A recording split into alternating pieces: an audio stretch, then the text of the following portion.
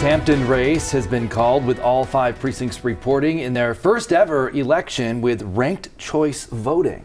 22 News reporter Kate Wilkinson is live in Easthampton tonight with the results.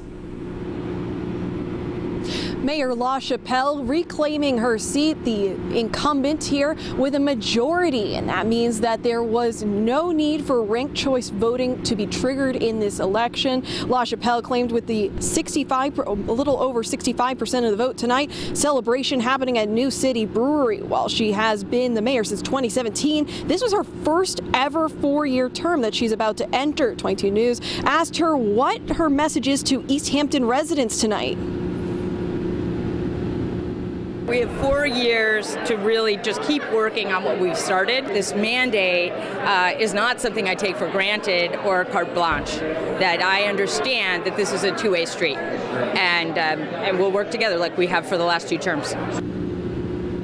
LaChapelle, big push tonight was housing. She said that she's wanting to get at least 100 affordable housing units in the works in the next 4 years. Also, City Council at large for spots here. We had Zaret, Rothschild, Riley, and Denham. Working for you live in Easthampton, Kate Wilkinson, 22 News.